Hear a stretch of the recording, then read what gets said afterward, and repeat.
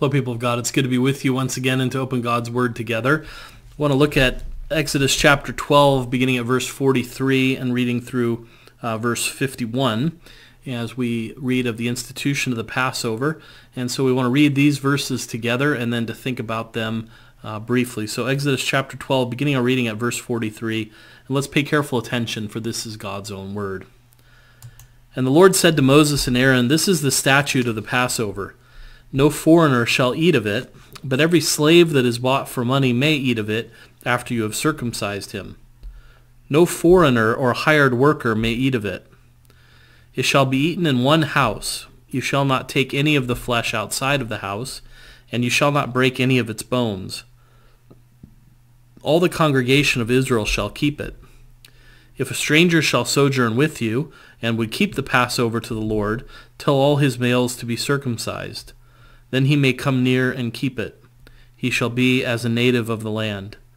But no uncircumcised person shall eat of it. There shall be one law for the native and for the stranger who sojourns among you." All the people of Israel did just as the Lord commanded Moses and Aaron. And on that very day the Lord brought the people of Israel out of the land of Egypt by their hosts. Thus far the reading of God's word. May he bless it to us. Well, we've heard a little bit about the Passover already, and what this passage does to remind us is that the Passover and the eating of the Passover is really a family function. It's a family function for the congregation and people of Israel. It's a family institution. It's for the family to come together and to remember the Lord and what he's done. We know that all of the people of God are not Israel's descendants, right? We know that from the last passage. This is a mixed multitude who go up.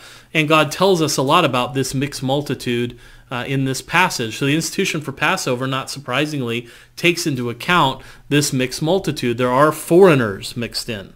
Verse 43 talks about foreigners, those who are strangers among God's people.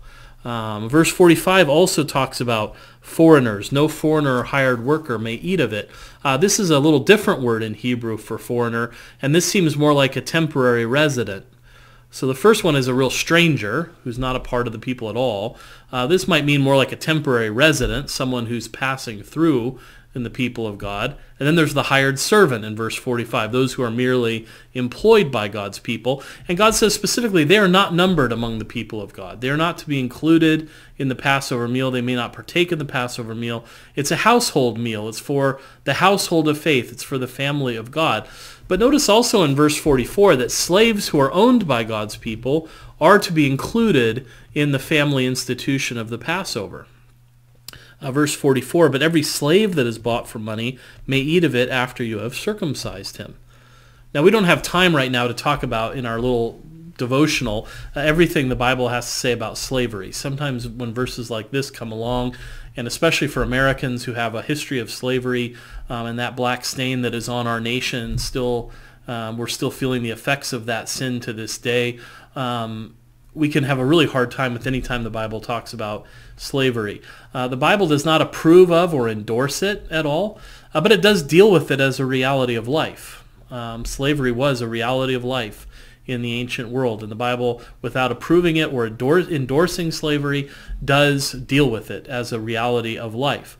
But the Bible does require God's people to have a completely different view and attitude towards slaves than the rest of the world did. The rest of the world would have considered slaves merely property. That's how the rest of the world would have thought of a slave. He's just your property, the person you pay for. Most slavery didn't necessarily have a racial element back then, but it did have a property element. These people are my property. But how does God want his people to think about them? Not as property, but in a sense as family, as being part of the household.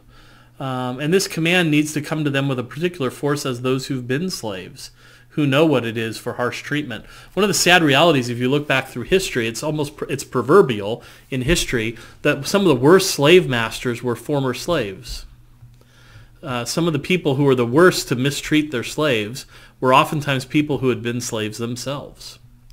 It becomes almost proverbial that it's not good to be the slave of someone who had been a slave. And God's people, remembering their slavery, are to be different. They're not to be harsh They're not to think of them as property. They're to think of them as family. They were to circumcise them in recognition they were part of their household. They became part of the household, and when they ate the Passover, their slaves were to eat it with them. It was a reminder that they too, as circumcised and part of the household of God, were heirs to God's promise and had become part of God's covenant community. And the promise was extended to the whole household, including children and even the slaves of the household. And in that way, Israel was being given a powerful reminder to regard their slaves more like family and heirs of the promise of God than like property. They might be theirs bought with money, but they were co-heirs with them in the promises of God. And notice also there's a provision for outsiders to come into God's covenant. We talked about the strangers, the temporary residents, the hired workers. They were excluded. Circumcised slaves were to be included. But there's another category that we read about in verse 48. What is that other category? A stranger that is sojourning with you. So this is a person from outside, but they have become sojourners with them. This is another distinct category from the other categories that were mentioned. It means something more like a resident alien. Not someone who is temporarily passing through, like the other category that we looked at, but someone who has taken up residence among them. That's how Moses was in Midian. He was a resident alien. He had taken up residence with them. And God says if you have people like that, resident aliens who've become sojourners with you, who are strangers but they're residing with you, have become kind of resident aliens with the people, they are invited to partake of this Passover meal if they will circumcise themselves and their households. If they are willing to do that as sojourners, then they're to be regarded just as if they were natives of the land. That means they're to be regarded as natural-born Israelites, even though they are resident aliens. They're to be regarded as heirs of the covenant. They're not to be regarded as second-class citizens. They're to be regarded as among them, right? So verse 49, there shall be one law for the native and for the stranger who sojourns among you. Those who have cast in their lot by circumcision, there's to be one law covering.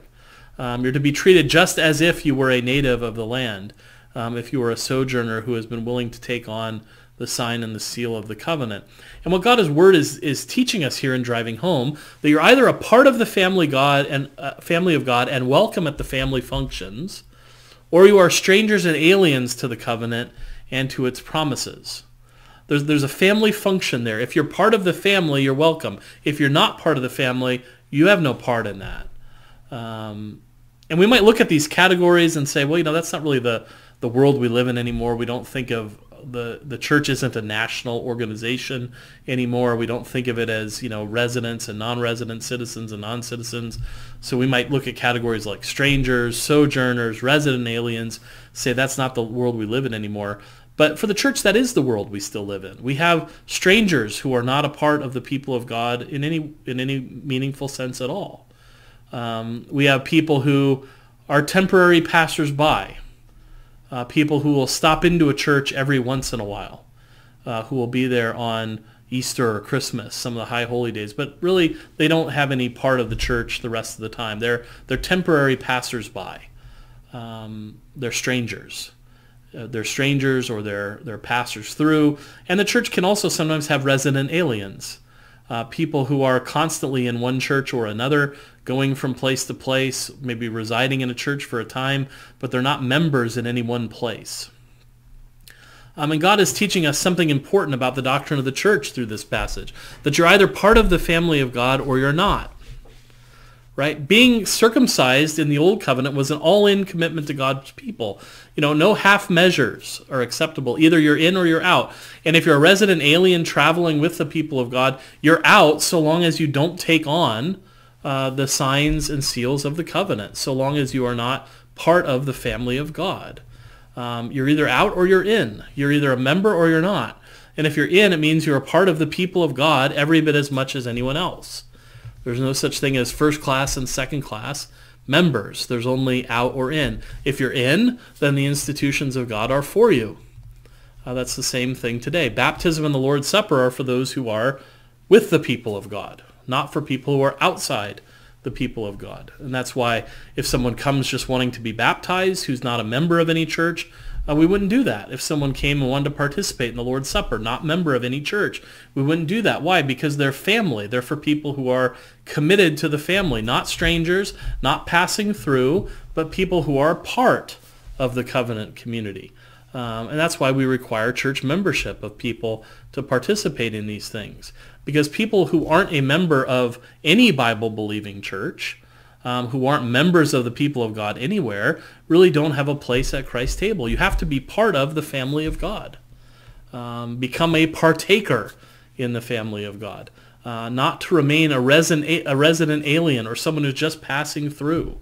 It's important to be a member of the family, and we can learn something from the church, for the church, even from this proposition here. This is meant to be a family meal. This is meant to be a family blessing where we get together and we remember. Right? The Passover was important for the remembrance of God's people. It remembered the expiation of the sins that are taken away by the sacrifice of the Lamb. They remember propitiation, the blood that turns away the wrath of God. It's nutrition. It's food for us on the journey of the Exodus, just as it was for them. And it's a reminder that God's people were saved to be sanctified, that they were to eat of that unleavened bread to cleanse out the old leaven of Egypt and put on the new leaven of freedom. So there was a reminder of God's salvation in this meal. There was a reminder that we've been saved to be sanctified. That's also for the family of God. That's why other people are not to participate in that, because if they've not united themselves to God, they're not united to God with those promises, the promises of expiation and propitiation and nutrition, that commitment of salvation, that we are saved to be sanctified. We don't belong to that if we've not become a meaningful participant in the family of God. And then in this passage, two other important functions for the Passover are added. It's not a meal to go. You're not to take it out of the house. You're to emphasize that family aspect. Even if a couple families come together to share the same lamb, everyone is to stay together. I think that also has an implication for the slaves. You're not to send them somewhere else to eat. They eat with the whole household. They eat with the whole family. Everyone eats it together, and the lambs of the bones of the lamb are not to be broken.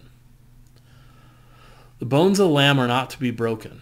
In the killing and the cooking and the eating and even in the burning of the lamb, none of it is to be broken. And why aren't the bones to be broken?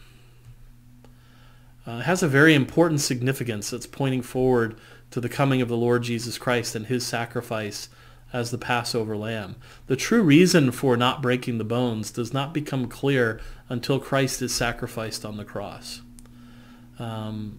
People might have wondered at the time, why not break the bones? What's so important about the bones of this sacrificial lamb? But what do we read in John chapter 19, verses 33 through 36? But when they came to Jesus and saw he was already dead, they did not break his legs. But one of the soldiers pierced his side with a spear, and at once out there came blood and water. He who saw it has borne witness. His testimony is true, and he knows that he is telling the truth, that you also may believe. For these things took place that the scripture might be fulfilled, not one of his bones will be broken. Why didn't they break the bones of the Passover lamb?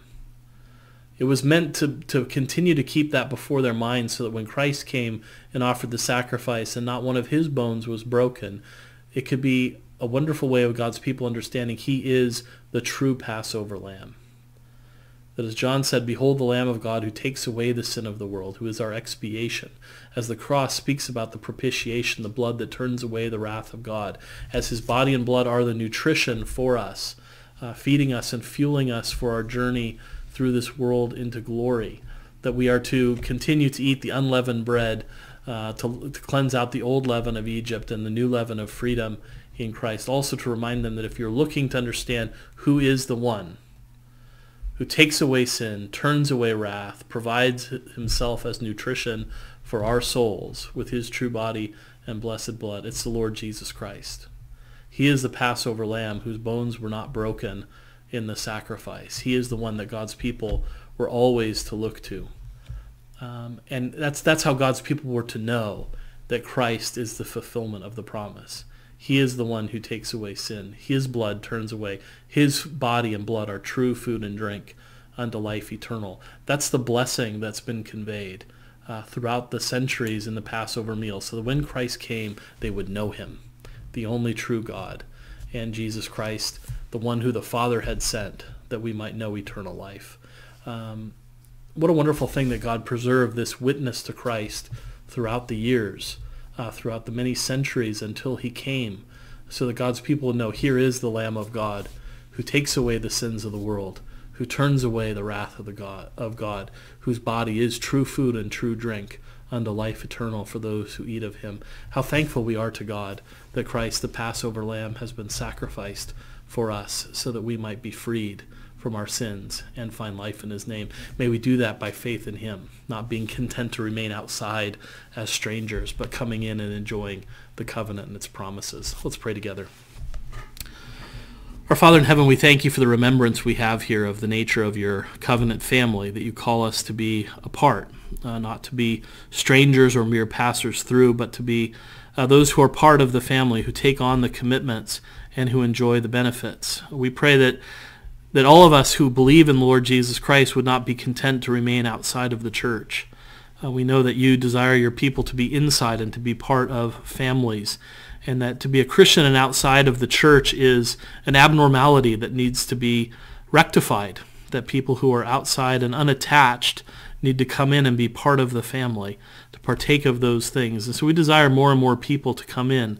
We desire to see strangers and passers through and resident aliens become part of the family, to enjoy that one law that's for natives and sojourners, to enjoy the same privileges, coming in and becoming natural-born citizens of the kingdom of heaven. Lord, we pray you would help us to proclaim your name, the goodness of Christ, the Passover Lamb, to take comfort in the expiation he provides, taking away our sins, the propitiation we have by his turning away your wrath by his blood, the nutrition that he gives us in feeding us with his own body, which is true food and true drink unto life eternal. And Lord, may we give you all the glory for providing us Christ, the Passover Lamb, that not one of his bones was broken, but he laid down his life for sinners. We thank you for the Lamb of God who takes away the sin of the world. May we all put our faith and trust in him. Forgive us our sins, Lord. Help us more and more to cleanse out the old leaven and to put on the leaven of freedom that we have in Christ, and to remember that we've been saved to be sanctified. Help us to serve you, we pray, for we ask in Jesus' name. Amen. All right, people of God, it's been good to spend this time with you. May the Lord bless you and keep you until we meet again.